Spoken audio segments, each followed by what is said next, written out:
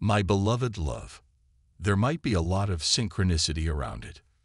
But the purpose of many of these meetings is because these souls can sense in this giant interconnected web of collective consciousness that you are someone who has the ability to transmute their shadow into light energy. Now, another kind of side element, a sort of aside here to this first sign, is that if someone is at a lower level of spiritual consciousness and they do share these shadow aspects of themselves with you, sometimes they will do so almost accidentally, without realizing what they're doing or what they're saying. So others can sometimes feel as though they overshared with you, and they might actually pull away because their human logical self starts wondering, why did I just share so much information with this person? I barely know them, etc. These types of thoughts can run through their mind, and they may actually share very heavy, dark, or intense personal details, and then suddenly pull away, almost out of embarrassment or feeling like it's illogical that they gave you so much information. So, the second sign that you have the gift of illumination is that you can unconsciously or sometimes consciously as well recognize shadow in others.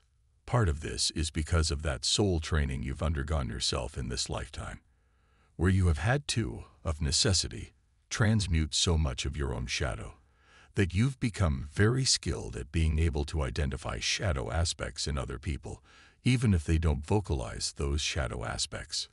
So, of course, we know that people who are adept at reading energy are capable of picking up on things that the other person may have not told them. This is a specific variation of that psychic gift, where a lot of what you pick up from other people tends to be related to their trauma, their shadow, or their hardship.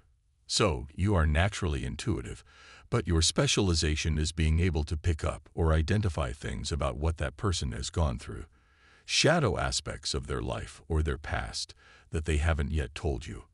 For example, you might be speaking with someone, and it just pops into your mind that this person has gone through a particular type of trauma or hardship.